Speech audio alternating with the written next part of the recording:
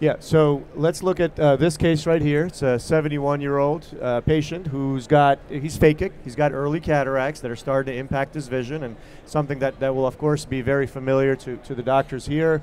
And interestingly, there's definitely a visually significant cataract, but the patient was kind of ambivalent about the surgery, wasn't quite sure whether they wanted it or not.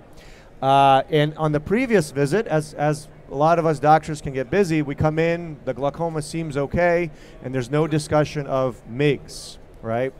And so really what I'm getting at is, just like Deb talked about, is get to know your patient, or even at least have the technician start asking the right questions.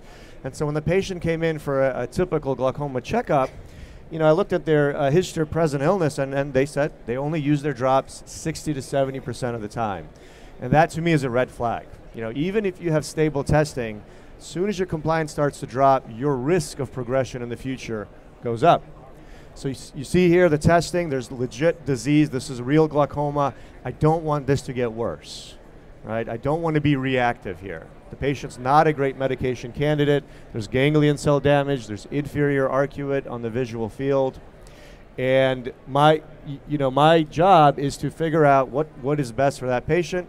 Anything less than 100% compliance, to me, is at risk of disease progression. That's shown in many studies. You really need up to almost 99 to 100% compliance. So let's delve further, right? Talk to your patient. It's not just about in and out, it's how really are you doing? Why are you forgetting? And as you get to know your patient and realize drops are a burden, that's when you as the doctor can become their friend, their helper, their partner in their disease journey. So essentially, I knew that this was a patient that needed MIGS, right? And had he been standalone or pseudophakic, I would have done pseudophakic, but he happened to be phakic. Now here's what's crazy, right? He was ambivalent about cataract surgery despite having cataracts. And as soon as I gave him the option of MIGS, discussed the benefits of canaloplasty with trabeculotomy that may reduce his need for medications, he was on board. And he's like, yeah, take the cataract out while you're there. Now look at that. I wanted to do cataract surgery. He wasn't sure.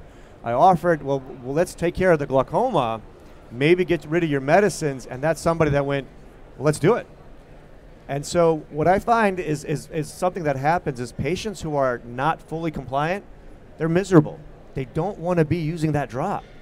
And they almost self-select to be your MIGS candidates. So you see anybody with poor compliance, they're going to be much more on board with MIGS than somebody who's 100% compliant. Do you guys find that to be true? Yeah, absolutely. Yeah. And they're excited. Right. They're they so are. excited. They are. They're like, let's do it. I mean, and you're like, wow, this is amazing. So that's the surgical plan: cataract surgery with canaloplasty trabeculotomy using the OMNI device, and essentially here's a surgical video. This is with the OMNI Edge. So there's going to be more viscoelastic delivery. It's going to be a little different of a view. This is a direct gonio prism that I'm using, so instead of turning the head. But as you can see here, like he talked about, the tip of the cannula is amazing. I mean, it just penetrates the canal so smoothly.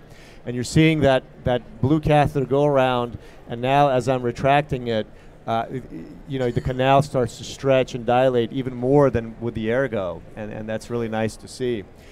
And once I'm done with the canaloplasty, I'm now ready for my trabeculotomy, and I incise and unroof that trabecular meshwork. So a very, very suave, very smooth type of procedure.